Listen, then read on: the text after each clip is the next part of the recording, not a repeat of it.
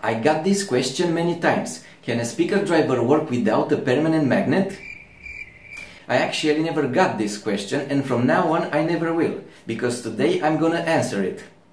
Hello guys, my name is Sorin. Welcome to a new episode of Let's Answer Useless Questions.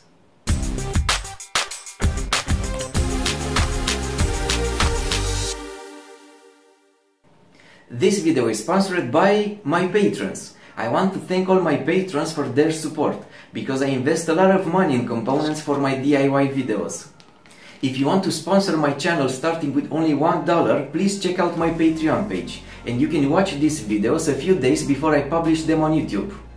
You will also have access to updates about my future projects and a few private videos available only to my patrons. Just a few.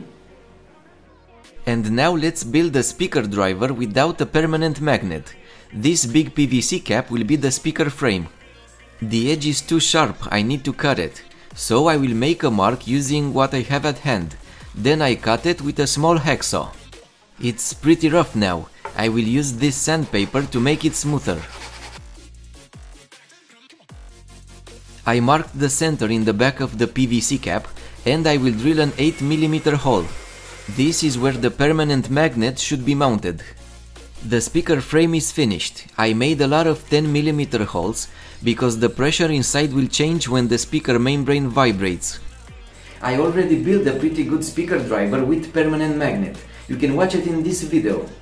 But what if all around the world there are no more magnets? All types of permanent magnets are used, gone. What do we do then? We need speakers. An option is to build electromagnets. Let's try that. But magnets are also used in electricity production. Shut up.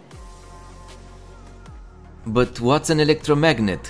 It's a coil made of copper wire wound around the core, which is made from a ferromagnetic material like iron. When there is an electrical current passing through the wire, it creates a magnetic field, which is concentrated in the center, so in the magnetic core. I got these nice metal washers here to make the core. They will be held together with an 8mm screw. You can see that they are not all the same size. 4 of them are smaller because I need some space for the coil. The holes in the washers have a diameter of 9mm. I will add a piece of masking tape on the 8mm screw, so the washers will be centered. I've insulated 2 big washers because the coil will be made between them. The smaller washers should also be insulated. I have some 30 years old copper wires here, salvaged from old transformers. Not because I'm a hoarder, but because I'm a collector of old transformers. I think this one is thick enough. If I use thicker wire, the impedance will be too low. I will wind the coil manually. I just need to be careful on the first few turns to make them straight. The first layer is finished. I will start winding the second layer. You need very good vision for this task. Winding copper wire over copper wire can easily trick your eyes. For the third layer, I added some masking tape. It's easier to see the wires. I finished the coil with a total of 6 layers. I could add 1 or 2 more layers, but it will be difficult to wind them straight, because there is no more space between the washers, and I want the coil to be straight and fixed to the core. Let's check the impedance. 2.7 ohms? I was hoping for more. I will test it with my variable power supply.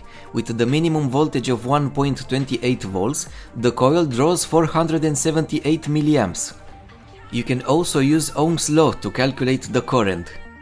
At the moment, the electromagnet is not strong enough to move the 2 screws, so I will slowly increase the voltage, which will also increase the current consumption.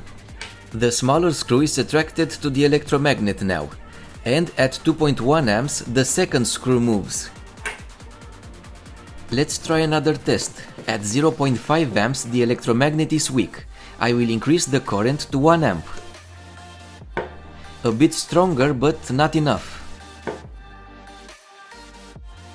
1.5 amps, it's better now. And at 2 amps, it's very strong. But there is a problem. With great power comes great responsibility, comes a higher temperature. Using this digital thermometer, you can see that the electromagnet is heating up. The temperature inside the coil is even higher. And the current consumption is decreasing now, because when the copper wire gets hot, its impedance is increasing. At this moment, the coil impedance is higher than 3.1 ohms. I temporarily added some electrical tape on the washers, so the electromagnet will not dismantle when I remove the nut. I will fix the electromagnet to the speaker frame with the same nut. The electrical tape can be removed now, carefully. These small pieces of stripboard will serve as terminals for the electromagnet coil. I will stick them to the frame with just a drop of superglue. The electromagnet and speaker frame are finished. Let's move on to the most difficult part, the voice coil. What will be the height of the coil? In the upper side I will stick it directly to the speaker membrane, and in the lower side I want it to cover about 3 washers, so 15 mm should be enough. I also need a mold for the voice coil, so I made one from the same type of washers. The bobbin of the voice coil will be made from this piece of white paper, which I cut from a paper painting pad. This painting paper is thicker and stronger than regular printing paper. I will bend it around the mold and glue it, but with a little space between the bobbin and the mold. This gap will be filled with a few pieces of paper, and it's ready for winding. But what wire should I use? Let's go back to the old transformers. I need a thinner wire now. This small transformer is the right guy for the job. To stick the copper wire to the bobbin, I will mix 2 parts adhesive, and I will apply just a thin layer. For this step you need slow drying adhesive, because it will take a few minutes to wind the copper wire. I need to calibrate my sharp eye now. The first few turns are critical. They need to be perfectly straight, because the rest of the turns will be parallel to the first one.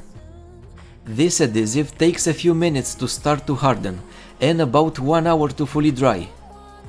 The first copper layer is finished. Now I will add a small amount of adhesive and repeat the process.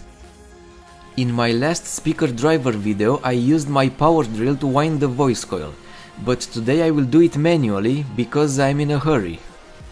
This is how it looks after 2 layers of copper wire, manually wound. The turns look pretty straight. And the voice coil is finished with a total of 4 layers of wire. I added 1 more piece of paper to make the voice coil stronger. After 1 hour the glue is dry and the voice coil is finished. I just need to remove the pieces of paper. Now the speaker cone, which will actually be a simple membrane made from the cardboard of the painting pad. I will measure a circle and cut it. This cardboard is pretty strong. I need a flexible material for the speaker suspension or surround. What about this mouse pad? I only paid $1 for it. It's thin, flexible and strong. Actually, it's much stronger than I expected. Finally, I managed to punch a hole for the scissors.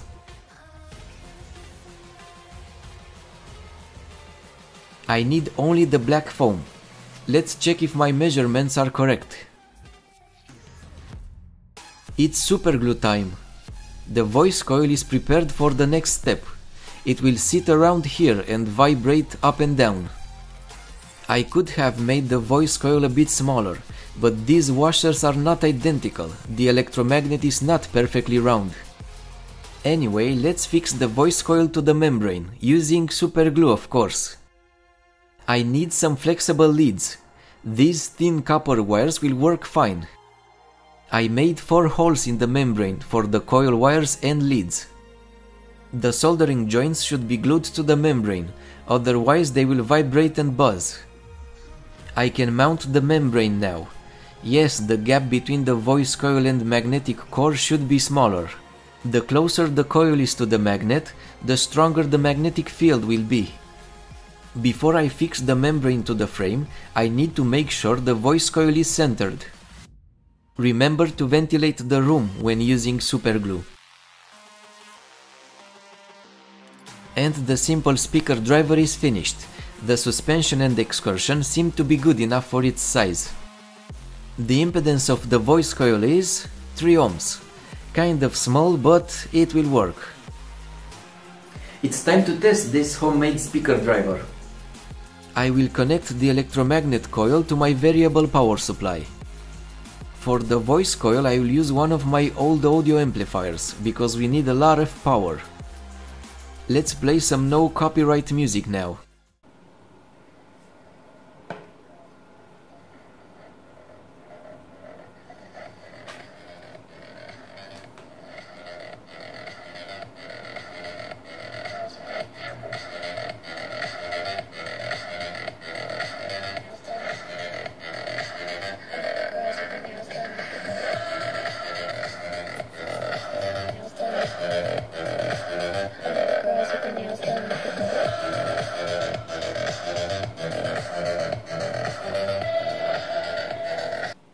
Okay, the sound quality is not very good, but it works.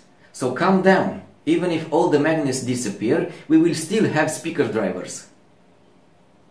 To improve this type of speaker driver, the electromagnet coil should have more turns to handle a higher current for a bigger magnetic field. And the gap between the voice coil and the magnetic core must be as small as possible to be able to use most of the magnetic field.